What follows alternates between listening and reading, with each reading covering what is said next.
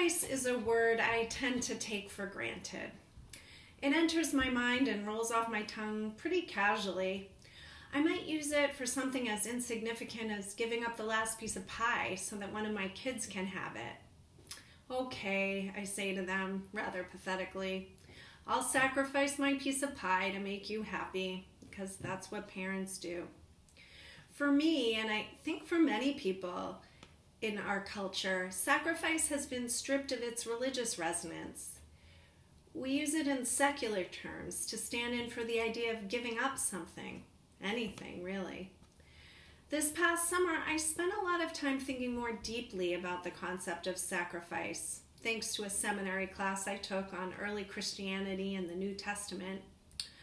There was lots of talk about sacrifice among the ancient Hebrews, Greeks, and Romans during those first 2 centuries of the Common Era, when Christianity was emerging and beginning to spread in the lands of the Roman Empire. Sacrifice had a specifically religious connotation in that context.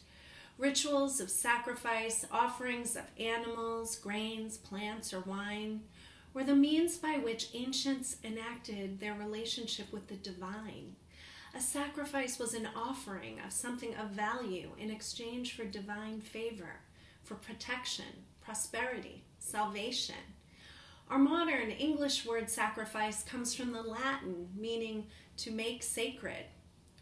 Today we broadly use the word sacrifice to mean giving up something for the sake of something else, often with a negative connotation and usually without any reference to the idea of the sacred. As I spent my summer among the early Christians and their pagan counterparts, I began to wonder what we may have lost as a culture by divorcing the concept of sacrifice from the sacred. In the course of my studies, I became especially fascinated by the story of a Christian martyr named Vibia Perpetua. She was a woman and a young mother of an infant son at the time of her death. Raised in a prosperous Roman household in the city of Carthage with all the rites and rituals of the Roman pagan religion, but Perpetua converted to Christianity as a young woman. Early in the 4th century, she was put to death in the Carthage arena. Her crime? Confessing her Christian faith after refusing to participate in the Roman ritual sacrifices required under imperial rule. Perpetua willingly chose to sacrifice her own life for the Christian kingdom of God, rather than submit to coercive participation in the Roman rituals of animal sacrifice. For Perpetua, submitting to those demands would not have been sacrifice at all.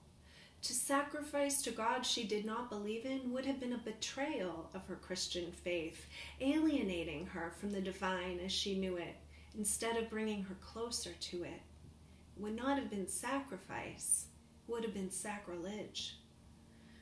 On the other hand, giving up her own life to remain faithful to her Christian religion was the ultimate sacrifice. In Perpetua's times, Christian martyrdom was a gateway to eternal life in the divine kingdom of God. Of course, I'm not sharing Perpetua's story to promote violent martyrdom. I'm sharing it to illuminate the profound spiritual roots of the word and the practice of sacrifice. Sacrifice as a ritual offering meant to bring one into relationship with the divine, to make sacred. Having recovered this deeper meaning of sacrifice during my summer of studying, I find I am more critical of how it is often used and perhaps misused these days. Maybe giving up my piece of pie isn't really sacrifice. Maybe I'm just sharing. The other day I was driving along the highway when I caught sight of what looked like a prickly rock on the side of the road. My heart sank when I realized it was not a rock at all, but a porcupine that must have been killed by a car just like mine, cruising by at 70 miles per hour. I thought to myself how sad that we so glibly sacrifice innocent wildlife for the convenience of modern highways and our gas-guzzling cars. And then I thought better of my word choice. Is this really a sacrifice? especially in that original sense, what is sacred about this porcupine's death? Wouldn't it be more accurate and honest to call the porcupine's death what it is? Collateral damage? As Indigenous Peoples Day approaches this year, I've been more attuned to the way the word sacrifice is sometimes used by government officials and news outlets to describe the observance. For example, in 2016, the governor of Vermont described the state's observance of the holiday as a way to honor the sacrifice and contributions of the first peoples of this land. I wonder if there is a danger in non-Indigenous people using the word sacrifice to describe the losses endured by the first peoples of this land. Can land grabbing, genocide, and forced displacement justly be called sacrifice? When non-Indigenous people use the language of sacrifice in this way, do we risk glossing over the violent taking of lives and lands perpetrated by white European colonists? The reality of the loss of Indigenous lives and lands isn't a giving up in the modern sense of sacrifice, but rather a coercive taking. We also lose the connection of sacrifice to the sacred, sacrifice as a ritual offering that brings people and communities into relationship with the sacred.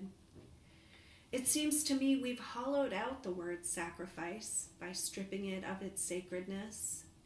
The loss of the sacred is likely linked to a much broader stripping of the sacred from modern American culture. Without a sense of what is sacred in our world, there is no call to sacrifice. Without a sense of what is sacred, we are free to take, to consume without consequence, and without a sense of relationship and responsibility to that which is greater than ourselves. I wonder what it would be like if we as Unitarian Universalists made a wholehearted, concerted effort to institute rituals of sacrifice into our faith tradition and our daily lives. What might we name as sacred? What might we offer or give up in order to connect to the sacred? What might a practice of ritual sacrifice for the modern UU community look like, feel like, sound like? How might we transform our relationships, our values, our communities, and our world by putting the sacred back in sacrifice?